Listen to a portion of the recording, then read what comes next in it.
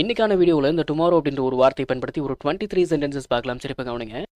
Come tomorrow, come tomorrow, நாளைக்கு வா. ஐ Khan come tomorrow, என்னால் நாளைக்கு வர முடியாது. ஐ கான், சரி இப்போ கவனிங்க. ஐ கான் கம் டுமாரோனா என்னால் நாளைக்கு வர முடியாது. I won't come டுமாரோனா, I won't come tomorrow, நான் நாளைக்கு வர மாட்டேன். சரிங்க, இந்த ஓன்ட்டுன்னு உச்சரிக்காம ஓன், அவ்வளோதான். I won't come tomorrow, I want to come tomorrow அப்படின்னா நல்லா இருக்காது. உச்சரிச்சு பாருங்க, நல்லா தானே? சரி, ஐ வாண்ட் கம் டுமாரோ, நான் நாளைக்கு வரமாட்டேன். I have class tomorrow, I have class tomorrow, எனக்கு நாளைக்கு கிளாஸ் இருக்கு. I have a test tomorrow. சரி, இப்போ கவனிக்கணும். இந்த ஹாவ் ஏ அப்படிங்கிறத நான் சொல்கிறது புரியுதுங்களா? இந்த ஹாவ் ஏ அப்படிங்கிறத சேர்த்து உச்சரிங்க. எப்படி உச்சரிக்கணும் அப்படின்னா ஹாவ் அ, சரிங்களா? I have a test tomorrow, I have a test tomorrow. I have a test டுமாரோனா எனக்கு நாளைக்கு டெஸ்ட் இருக்கு. I have an exam tomorrow, I have an exam tomorrow. அதே போல தான் இந்த ஹாவ் அன் அப்படிங்கிறத ஹேவன், ஹேவன், ஹெவன் கிடையாதுங்க, சரிங்களா? ஹேவன், சரிங்களா? சரி, இந்த மாதிரி சேர்த்து உச்சரிங்க. ஐ ஹாவ் அன் எக்ஸாம் டுமாரோண்ணா, எனக்கு நாளைக்கு எக்ஸாம் இருக்கு. சரி, உங்களில் ஒரு சில பேருக்கு இந்த டவுட் வந்திருக்கலாம். இந்த ஏ ஆன் அப்படின்னா ஒரு அப்படின்னு தானே அர்த்தம். ஆனால் இங்கே தமிழ் வாக்கியத்தில் இந்த ஒரு அப்படின்ற ஒரு வார்த்தையே இல்லையே அப்படிங்கிறீங்களா? நான் இங்கே தமிழில் பேச்சு தமிழுக்கு ஏற்ற மாதிரி கொடுத்து வச்சுருக்கிறேங்க.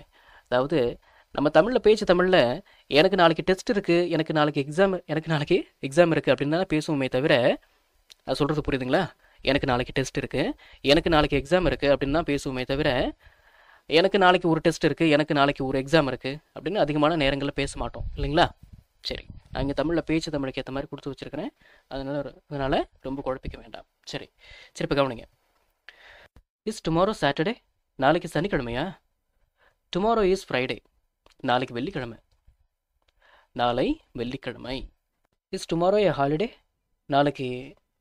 நாளை விடுமுறையா? நாளைக்கு லீவா?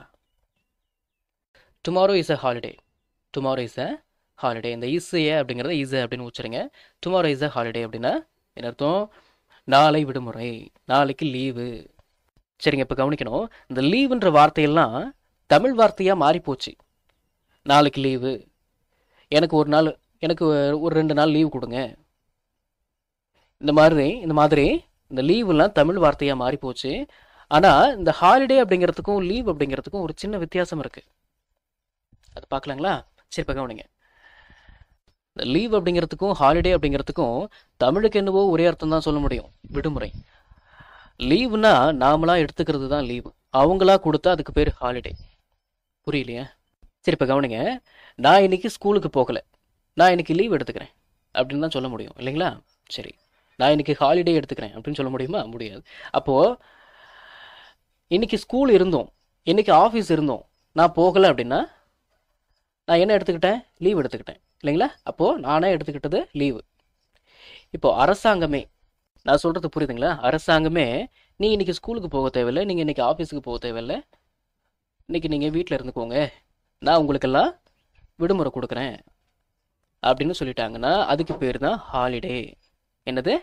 ஹாலிடே. புரியுதுங்களா? சரி, இந்த பொங்கல், தீபாவளி, ரம்ஜான், கிறிஸ்மஸ் இதெல்லாம் என்னது? அரசாங்கமே கொடுக்குற விடுமுறை தானே, அதெல்லாம் ஹாலிடேன்னு தான் சொல்லணும். சரிங்களா? சரி, அதே போல் நல்லா கவனிங்க. கவர்மெண்ட் ஹாலிடே அப்படின்னு தான் சொல்லணுமே தவிர கவர்மெண்ட் லீவு அப்படின்னு சொல்லிடக்கூடாது. சரிங்களா? அரசாங்கம் தானே நமக்கு விடுமுறை கொடுக்குது, அப்போது என்னது அது? ஹாலிடே. நாமளாக எடுத்துக்கிட்டா அதுக்கு பேர் லீவு இல்லைங்களா? சரி, மனசில் வச்சுக்கோங்க, மறந்துடக்கூடாது. டுமாரோ இஸ் அர் பர்த்டே, டுமாரோ இஸ் இந்த இஸ் ஹெர் அப்படிங்கிறத இசர் அப்படின்னு வச்சுருங்க. சரிங்களா? டுமாரோ இஸ் அர் பர்த்டேனா நாளைக்கு அவளுடைய பிறந்தநாள், இல்லை நாளைக்கு இவளுடைய பிறந்தநாள். Tomorrow is is birthday, tomorrow is is birthday, நாளைக்கு அவருடைய பிறந்தநாள், இல்லைனா நாளைக்கு இவருடைய பிறந்தநாள், இல்லைனா நாளைக்கு அவனுடைய பிறந்தநாள், இல்லைனா நாளைக்கு இவனுடைய பிறந்தநாள். இந்த 4 வாக்கியங்களுக்கும் இங்கிலீஷில் என்னவோ ஒரே வாக்கியம்தான். என்னது? Tomorrow is is birthday. புரியுதுங்களா? சரி, tomorrow is my birthday, tomorrow is my birthday, நாளைக்கு என்னுடைய பிறந்த நாள். ஐல் call you tomorrow, Jal call you tomorrow, நான் நாளைக்கு உனக்கு கால் பண்ணுறேன். ஐல் answer you tomorrow, Jal answer you tomorrow, நான் நாளைக்கு உனக்கு பதில் சொல்கிறேன், நான் நாளைக்கு உனக்கு ஆன்சர் பண்ணுறேன். புரியுதுங்களா? சரி. சரி, இப்போ கவனிங்க. எந்த ஒரு வாக்கியத்திலையும் இந்த வில்லுன்ற வார்த்தை முதல் வார்த்தையாக வந்துருச்சுன்னா அந்த வாக்கியம் ஒரு கேள்வி வாக்கியமாக தான் இருக்கும். சரிங்களா? வில் யூ கம் டுமாரோ அப்படின்னா நாளைக்கு நீ வருவியா அப்படின்னு அர்த்தம். வில் யூ பீனா நீங்கள் இருப்பீங்களா, ஹியர்னா இங்கே, டுமாரோனா நாளைக்கு. Will you be here tomorrow, நாளைக்கு நீங்கள் இங்கே இருப்பீங்களா. ஐல் பி ஹியர் டுமாரோ, நாளைக்கு நான் இங்கே தான் இருப்பேன், வேற எங்கே போக போகிறேன். ஐல் பி ஹியர் டுமாரோ, நாளைக்கு நான் இங்கே இருப்பேன். I won't be here tomorrow, நாளைக்கு நான் இங்கே இருக்க மாட்டேன். I won't be here tomorrow, நாளைக்கு நான் இங்கே இருக்க மாட்டேன். I'll be busy tomorrow, I'll be busy tomorrow, நாளைக்கு நான் பிஸியாக இருப்பேன், நாளைக்கு நான் பிஸியாக இருப்பேன். ஐல் பி ஃப்ரீ டுமாரோ, நாளைக்கு நான் ஃப்ரீயாக தான் இருப்பேன். He will be free tomorrow, he will be free tomorrow, அவர் நாளைக்கு ஃப்ரீயாக தான் இருப்பார். I won't be free tomorrow, நாளைக்கு நான் ஃப்ரீயாலாம் இருக்க மாட்டேன். I won't be free tomorrow. சரிங்களா? சரி.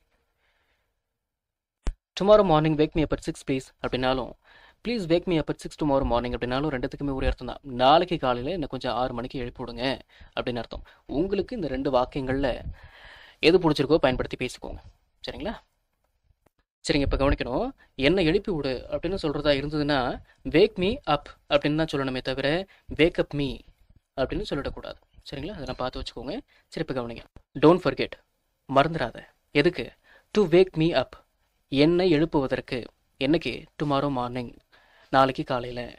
Don't forget to wake me up tomorrow morning, don't forget to wake me up tomorrow morning. நாளைக்கு காலையில் என்னை எழுப்பாமல் விட்டுறாத, நாளைக்கு காலையில் என்னை எழுப்ப மறந்துடாத. புரியுதுங்களா? சரி.